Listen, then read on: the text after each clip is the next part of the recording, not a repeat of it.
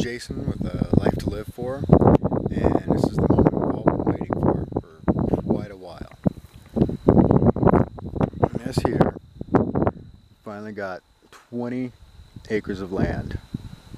We entered into a land contract, no down payment, so anything that we have saved up can go into building infrastructure, getting water tanks, stuff like that. You see the camper there.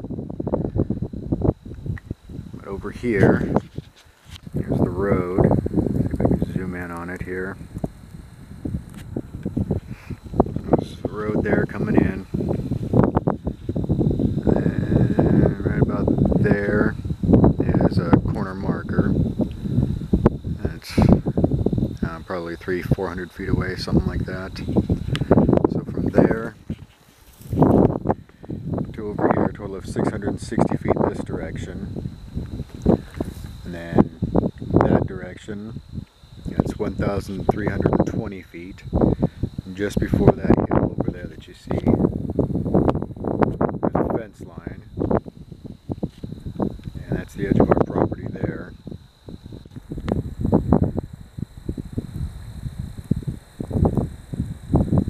So we're pretty excited here.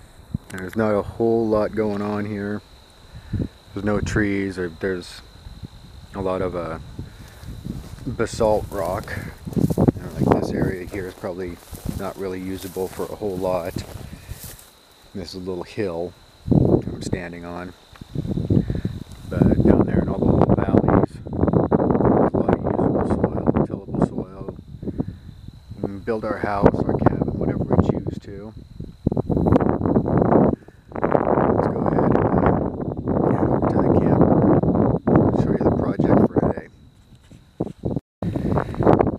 So here we are at the camper. I apologize, the wind is always blowing, so if you can't hear me, I'm sorry. There's the truck. You can finally see it without the camper on it. 12-foot flatbed truck.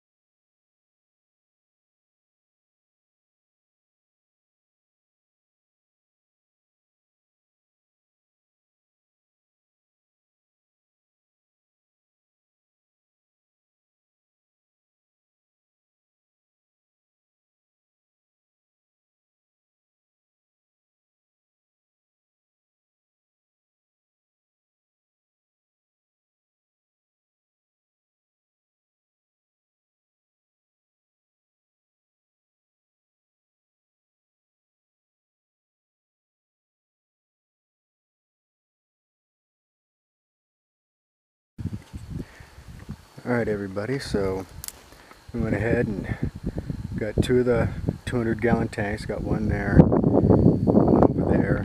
This one here is the one that to load up onto the truck and fill and get water. Then we empty it into that. We have a temporary, just a garden hose set up to the inside of the camper.